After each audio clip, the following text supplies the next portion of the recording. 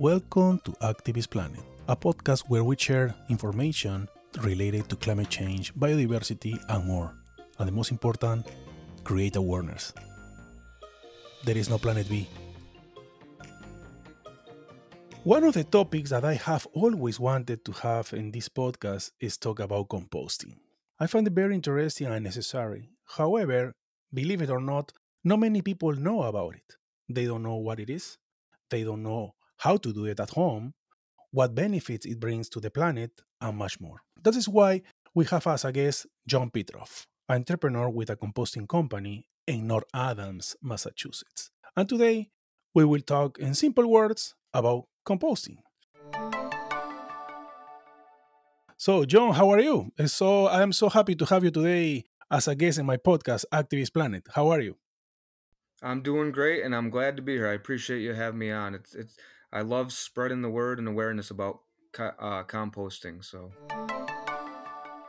That's great, Jhon. What is composting in simple words? sure, composting is the natural breakdown of organic materials, including things such as food scraps, leaves, wood chips, sawdust, manure.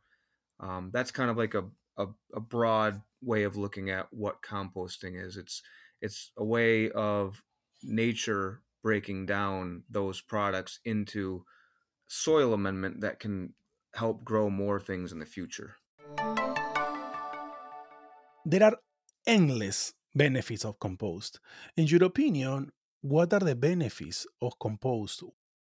Yeah, so I'll start at the end product when you actually have what's called finished compost, which is the product that you would put into your garden or into your farm. And the benefits of that are you're putting what they compost is considered a soil amendment. So it's not soil, it's not dirt, it's actually a living thing with nutrients in it. And when you put that in your garden or at your farm, your whatever you're planting is able to live off of those nutrients and grow more because of it. So at the end of the process, when you have that finished compost, we and other companies that are producing compost can either give it back to the community or sell it back to gardeners or to landscape companies or to farms. And they're able to grow more flowers, more food, more trees, more bushes, plants of all types of things. There's also the benefit on the beginning end of composting. So we operate a composting company where we pick up and haul all sorts of organic material and offer drop off. So food scraps, wood chips, leaves, sawdust, manure, all those materials. And we also process the material into finished compost, which again on that end goes back to people to grow more.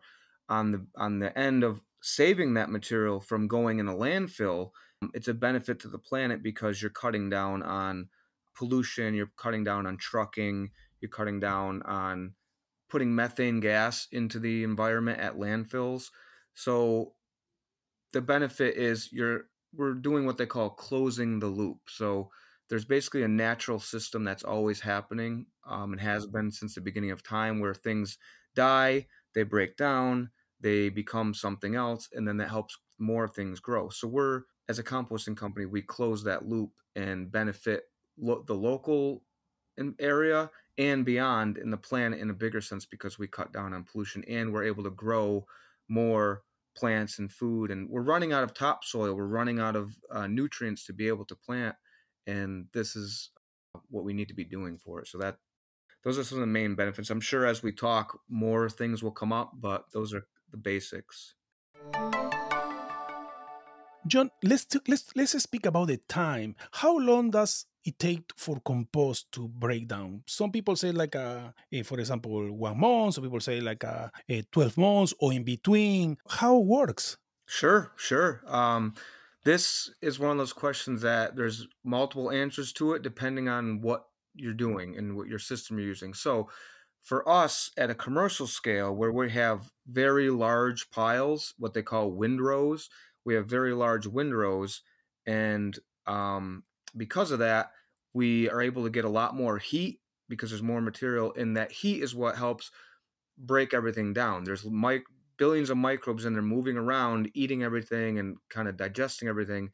And we, in composting commercially, you can have finished compost sometimes if the conditions are ideal within 3 months. Our system is outdoors and it takes a little longer. So it's more like 6 to 9 months, I'd say, on our end because we're outside. We kind of dealing with the elements. We're dealing with winter here. The stuff you can compost all year round, but it will take longer during the winter. Or if this year we had a really rainy season, so that moisture content kind of changes how everything's working as well. If you're doing it at your home, that can take longer because your pile's not as big and it's not as much mass to break down. So that can take up to a year. The nice thing is it's really hard to screw up composting and it's going to happen no matter what. It's been happening since the dawn of time. So no matter what you do, it will happen.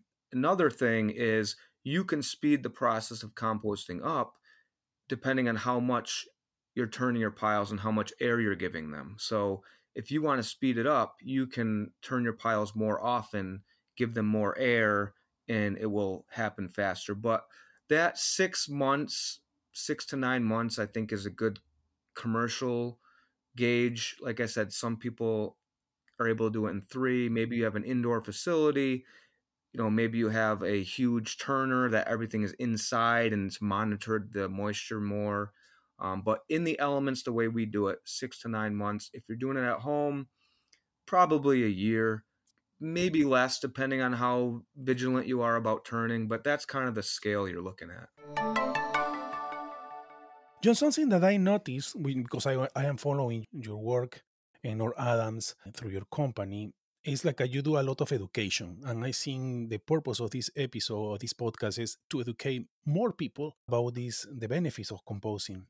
So, but something that I found and personally, including myself, people don't know how or what to compost. Would you mind to explain what we can compose and what we cannot compose to the audience, please? Sure, sure. So that's another one of those questions that's very open ended depending on what you're doing. But we like to keep things simple. So in a broad sense, what you can compost is anything that was once alive. So you name it, if it was alive, you can compost it.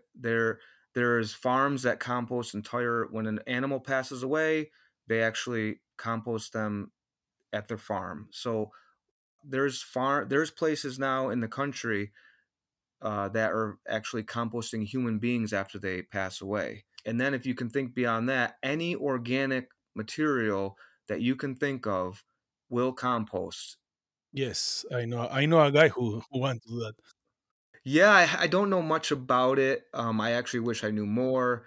It's not something I'm going to be doing as a business, but hey, we're just as much part of the earth as anything else, and we should go back to the earth. So I'm trying to think a little bit more. So in a bigger sense, that's What we cannot compose. I'll go a little bit more about what you can compost too. A lot of the common things are, like I said, food scraps, leaves, anything from a tree is really helpful. You need a lot of brown material. They consider it carbon. You need a lot of brown material to help compost properly. What you can't compost, also, before I get into that, there are some compostable materials that you can compost. So there's companies that produce compostable plastic and plates and things like that. You can also compost cardboard. It's from a tree. You have to be careful with that Mhm. type of material because a lot of times it has a wax coating on it that's petroleum based. So, but plain paper is made from a tree. It goes back to the earth. Oh, What you can't compost are the basic things that you can think of that aren't organic materials. So plastics, metals, glass. We commonly see things like stickers, twist ties, rubber bands, anything that's not directly, I mean, everything's from the earth in some way, but from the earth in a way that hasn't been processed, basically. So, I mean, to me, it makes a lot of common sense. So, if it's glass or like tires or anything like that, I it's see. not going to break down. I But see. No, for our just company, makes we sense. accept food scraps, wood chips, leaves, sawdust, that type of material. You have to be careful though. Sawdust, you don't want to take sawdust from carpenters or people that are using pressure treated wood because it's got the chemicals on there. You don't want to compost anything that has any sort of chemicals. We do not take, in some places do, but we do not take grass clippings because a lot of people use Roundup and chemical fertilizers on their lawn, and we don't like to compost that stuff because of that reason. So Many people don't know that composting reduce helps to reduce the impact caused by climate change. How composting can help fight climate change, in your opinion, based in your experience? yeah, I think there's a lot of ways, and it kind of ties into what I talked about at the beginning. As far as climate change, I'll use an example that I talk about often. It's a pretty simple example that people can understand. When you eat an apple, right? You have that core that's left over. If you take that core and you put it in your trash, what's going to happen is that's going to be hauled to a transfer station, and then from there, it's going to be picked up and hauled to a landfill, which sometimes is very far away. Like where we live, they haul it all the way to almost the Canadian border in New York State.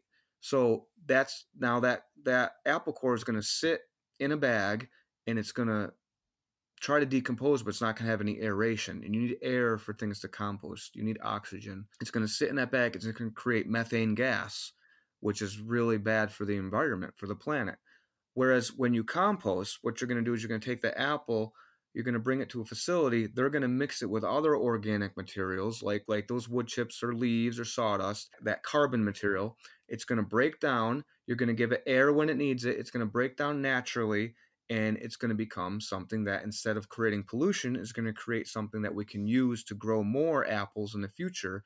And if you think about one apple and how many seeds are in it, that's a lot of apple trees growing rather than one sitting in a landfill disintegrating into nothing. So in that way, it's very helpful. And I mentioned the Right, landfill. We're running out of landfill space. I know in Massachusetts, and I think beyond. So an issue with that is a lot of trucking has to move this material really far away. So you're cutting down on, especially if you're composting locally, you're cutting down on gas fumes and travel expenses, things like that. When you compost locally, it comes from the area, actually stays in the area, and then you sell the compost back. We actually work with a restaurant that buys right. most of the material from a local farm. Then they compost it with us. Then we create the compost and we'll sell it back to the farms. So it keeps everything local and it keeps cutting down on material like that. Right. So in that way, Mhm. it's really good for climate change. Really, it's the pollution that goes into the hauling and the moving Right. of the material, and the methane gas that's being created while it's sitting in the landfill. So there's a better home for it where you're going to cut down on that pollution. Actually, you're going to pretty much not have that pollution from the methane gas, and you're going to be able to instead have this compost, this finished soil amendment, which is going to grow more in the future. John, let's talk about your company Second Chance Composting. Your company is founded by yourself and very community oriented, I will say. Can you share with the audience about your company, how you start, if you just work in North Adams or you think to expand a little bit in other towns? Can you elaborate a little bit what is Second Chance Composting? We are a pickup, hauling, processing, and drop off company for food scraps and other organic material. So we started our business in North Adams a year and a half ago. And what we do is we pick up, we offer residential, we offer commercial, and we do a lot of partnerships. So our residential program, we started out, we would have 5 gallon buckets, and people would save their food scraps at home, and then we would go pick them up once a week, or every other week, depending on how much they were producing.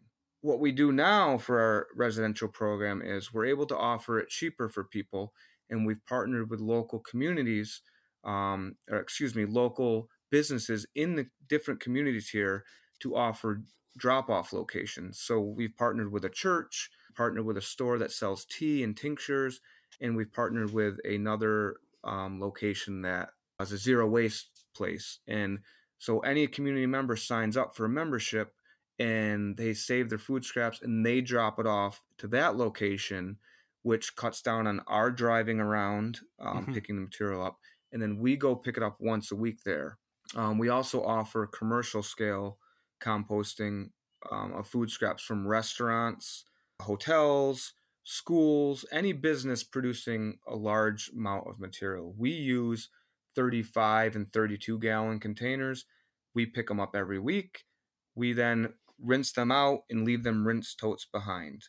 We have a really good system that's clean and organized. In addition, we also partner with, this is a big one for us because I used to do tree work and I saw that we had all these wood chips that we were basically, to a person doing Right. tree work, the wood chips are a Hmm. byproduct and they don't really need them. They're just waste to them. But in composting, you need a lot of carbon. You need 3 parts carbon to 1 part food scrap. So you need a lot of the material. So we partner with firewood and tree companies, landscapers, and farms to offer them. We will either pick it up or they can drop it off to us. I have a 10 cubic yard dump truck, and then we have the companies that bring the material to us as well. So we're able to save a lot of that material from being put in a landfill or just wasted sitting in the woods somewhere. It will eventually break down like in the woods, but for us, we can do it quicker and create a really good material out of it.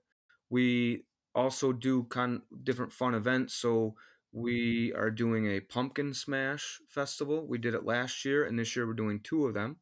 So people save their pumpkins from Halloween, and they bring them. We are doing one in 2 different towns this year, and they smash them in the back of our truck. So it's a fun night. It's educational. It's taking a product that otherwise would be thrown in the trash and hauled all the way to northern New York, and we're keeping it here, and then we can compost it. So, and then we're able to make compost out of it and sell it back, and then therefore grow more pumpkins with it in the future. So it kind of all comes full circle. John, where can people contact you and have more, information about second chance composting? Sure, I appreciate you having me. And I love doing anything that has to do with education and awareness. If anybody wants to get a hold of us or learn more about composting in general, they can visit our website. It's secondchancecomposting.com. My contact information's on there. You can email us at info@secondchancecomposting.com. And our phone number and is also available on the website as well. So we're glad to answer any questions, and anybody has any questions about this. One last thing I did want to mention quickly is there is a lot, kind of bringing it back to the beginning question, one of the beginning questions about what can you and cannot you compost. There's some misinformation or misunderstanding about a lot of things like meat, fish, dairy, and bones. And we have a commercial facility, so you can compost those things at the level that we do things. Now, if you're composting at your home, you might not want to put those in your compost pile because your pile is not going to get big enough to break down fast enough without attracting like animals and things like that. We do what they call a capping process at the end. We build our piles and then we put a foot over the top of wood chips or leaves or sawdust, whatever carbon material we have, we put over the top. And from within 10 feet away, you wouldn't even know that it's a compost pile. It just looks like a pile of wood chips. There's no smell. Animals don't know it's there. But at your home level, you might not want to put that in there. It does break down. It does compost. Like I said at the beginning, you can compost anything that was once alive. But that's why some people think you cannot compost that stuff, because a lot of people don't like to do that at their home. You can. We've done it, as a family, but that's where some of that misinformation or, some misunderstanding comes from. So, Oh, that's great. No, thank you for this information. Yes, the accurate information is so important. John, I would like to say thank you for your time. Thank you very much. I'm glad to be here and glad you invited me on. I appreciate it. Thanks for doing this. Your work's important. I appreciate it. Thank you so much, everyone. I'm Juan Carlos Giraldo. Don't forget to follow us on Spotify and Apple Podcasts. If you want to know more about us, you can go to activistplanet.org, where we share content, bilingual content, either way in Spanish or in English, about nature, climate change, biodiversity, etc. Thank you so much.